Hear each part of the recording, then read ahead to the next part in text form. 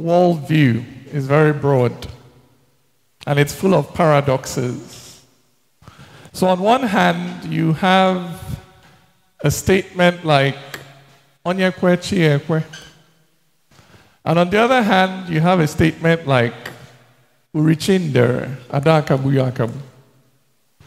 That means that on one hand, we believe in free will, but on the other hand, we believe in predestination.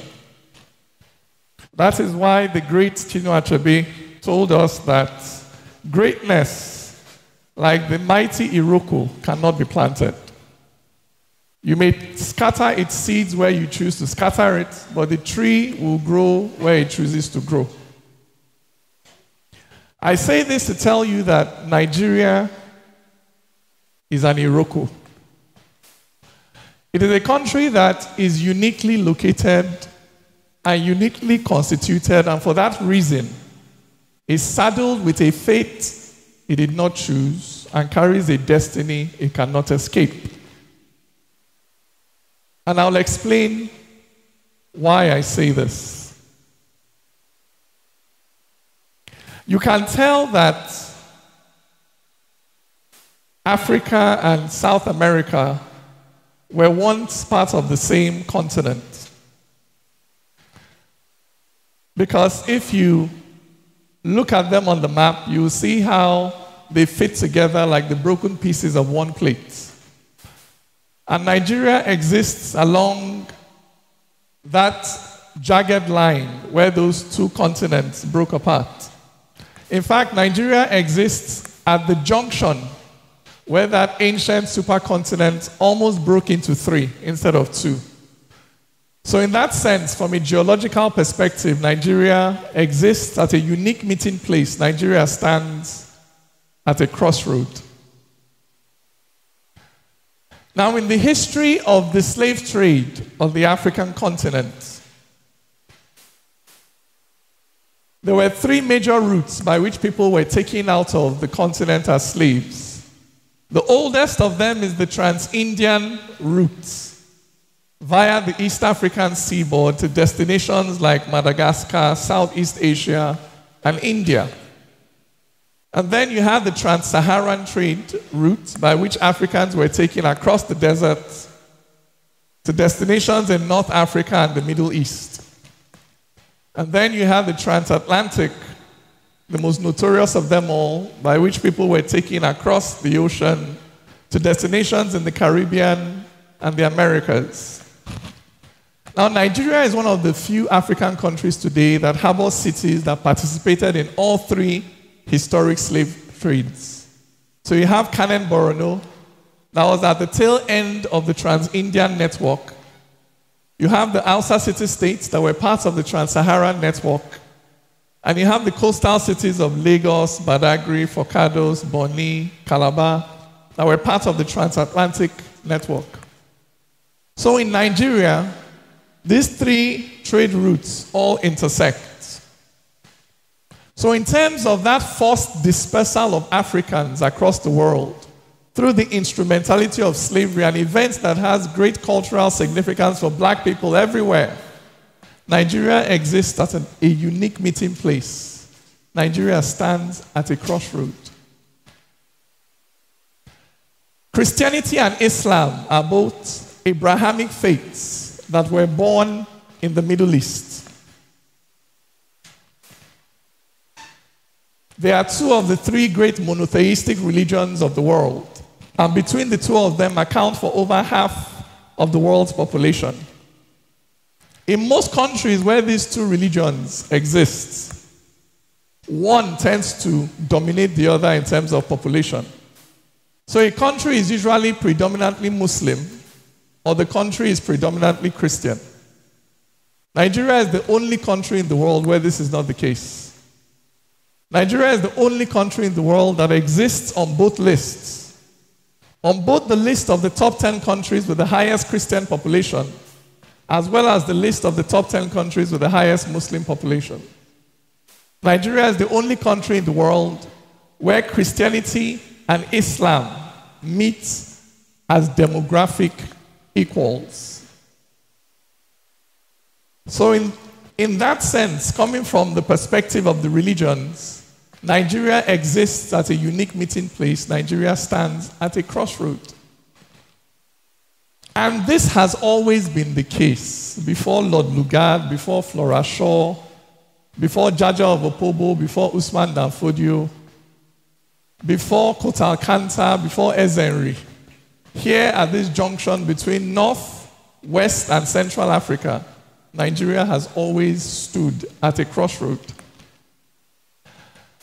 And crossroads are special places in African mythology. That junction where different roads meet in African mythology has always been a place where great power is believed to reside. This is an African belief. And like many myths coming from the ancient world, it carries within it a kernel of truth. For the magical crossroad of African mythology is a metaphor for the modern concept of a melting pot, for a place where different energies and forces intersect, interact, and intermingle. The magical crossroad of African mythology is a metaphor for the modern developmental concept of diversity. And today we know that wherever you find diversity, there you will find great power. Wherever you find a space where different thoughts and ideas, peoples and cultures, energies and forces can intersect, interact, and intermingle, that there you will find some of the most remarkable manifestations of creativity possible to the human spirit. Today we know that diversity is a great spark for creativity. And that is why it is not surprising that this area that is today Nigeria, standing as it does at a unique crossroad on the African continent, has always been the scene through history of some of the most remarkable achievements ever recorded in sub-Saharan Africa. Because that is the type of spirit you find at crossroads. It is not surprising that the oldest known sophisticated civilization in sub-Saharan Africa, the Nok civilization, it is not surprising that it arose here, near that junction between the Niger and the Benue. It is not surprising that the takeoff point for the greatest migration in African history, the Bantu migration that spread Bantu language and culture all across sub-Saharan Africa, an event that altered the sociocultural texture of Africa forever, it is not surprising that the takeoff point for that migration was here, near our border with Cameroon. It is not surprising that this geophysical space has always been so prolific through history when it comes to the formation of dynamic states. It is not surprising that so many of the great iconic pre-colonial West African states just happen to form here. From Kanem Borno to Benin, from the Hausa city states to Oyo. It is not surprising that of all the states that emerged out of the randomness of colonialism, with its arbitrary drawing of borders, of all the states that emerged out of that randomness, the biggest of them all, the giant of them all, the most populous of them all, just happened to emerge here at this unique crossroad on the African continent. It is not fluke. That is the type of spirit you find at crossroads. From the ancient iron smelting furnaces of Nsukka to the sophisticated terracotta sculptures of Jemaah, from the bronze artifacts of Igbo Ukwu to the lost wax casting techniques of Benin and Ife, it is not surprising that so many instances of the earliest recorded manifestations of creative and artistic outputs in sub-Saharan Africa happen to happen here. But that is the spirit you find at crossroads. And that creative energy has continued from ancient history till modern times because our people say that Odudom miri na ado, ebo ni ebu ado. And that is why it is not surprising that so many of the writers, of the artists, so much of the dance, of the music, of the fashion, of the food, of the business, of the tech, of the trends that have put and are putting Africa on the map today, it is not surprising that so much of that energy is coming out of Nigeria. For that is the spirit you find at Crossroads, the spirit of the traveler, the spirit of the adventurer, the eternally curious and young spirit of creativity. It is not a fluke that we are the way we are. What is surprising is how little the modern Nigerian government reflects the spirit of creativity that naturally occurs in a geophysical space like this. How can a people who are so naturally, historically, culturally inclined towards creativity, how can they regularly produce governments that are so mediocre? That is the paradox at the heart of this modern country.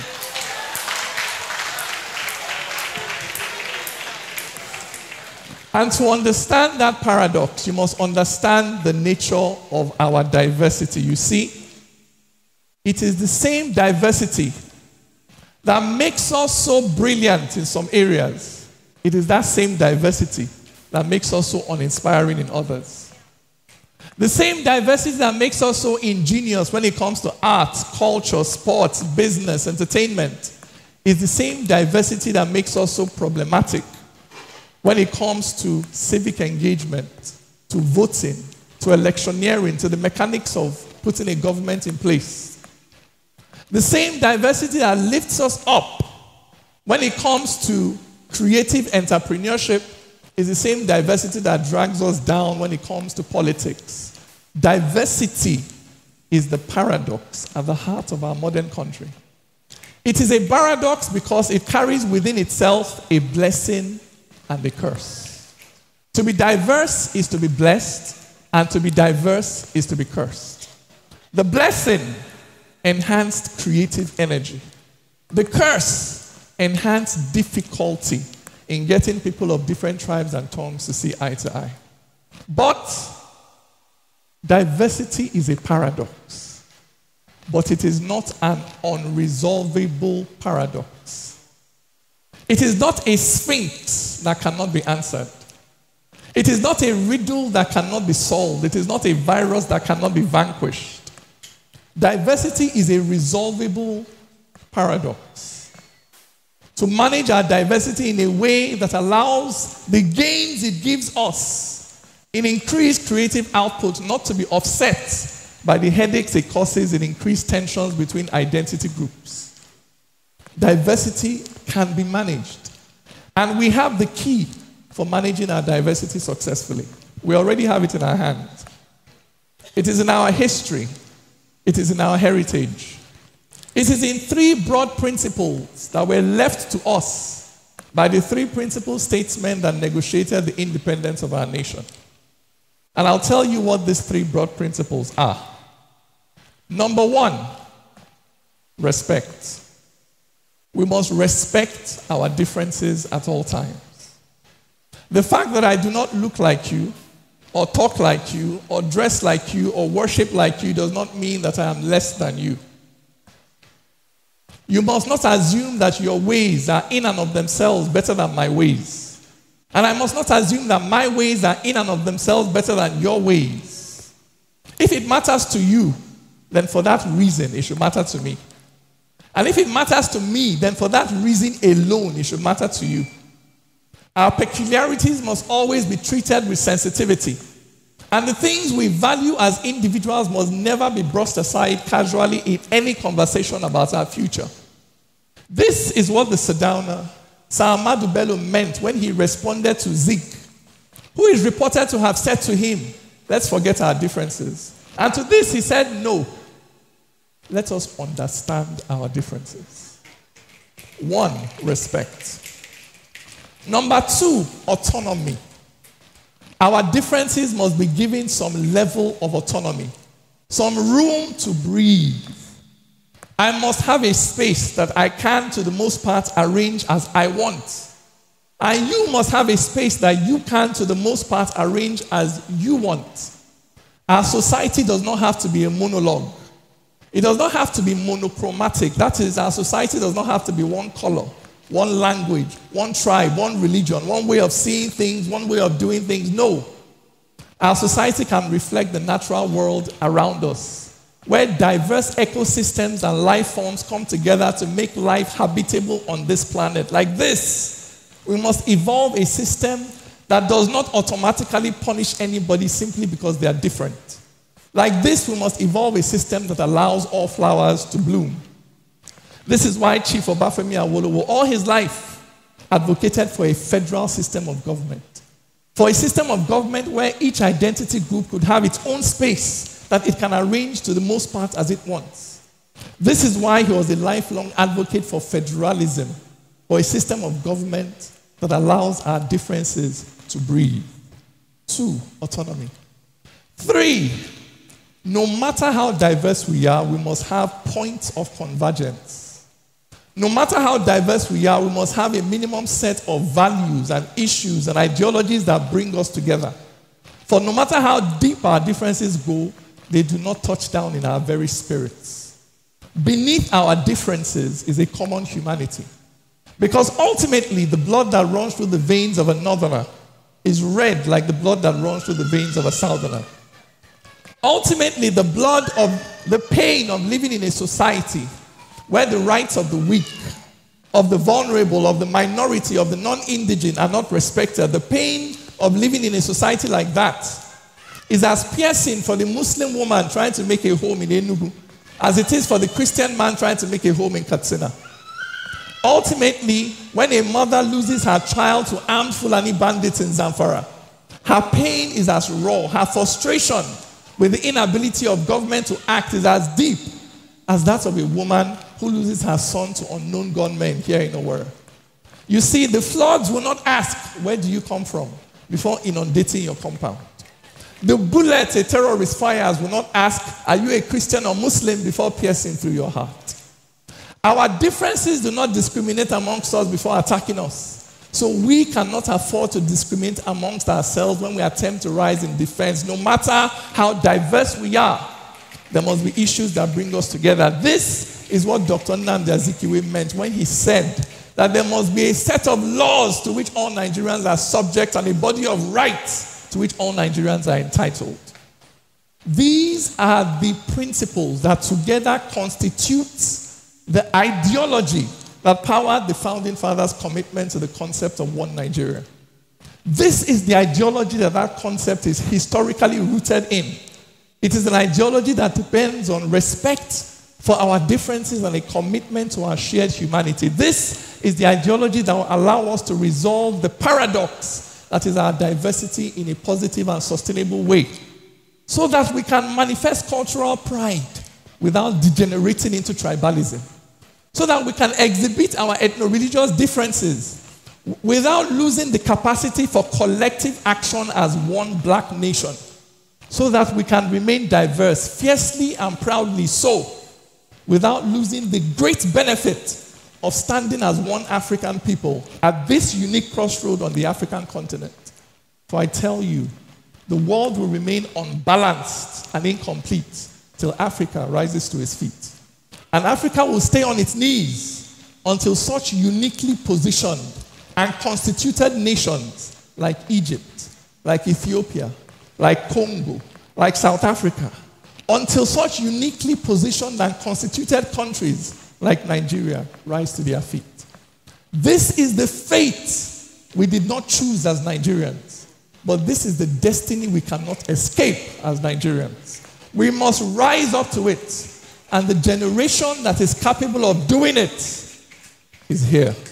Thank you.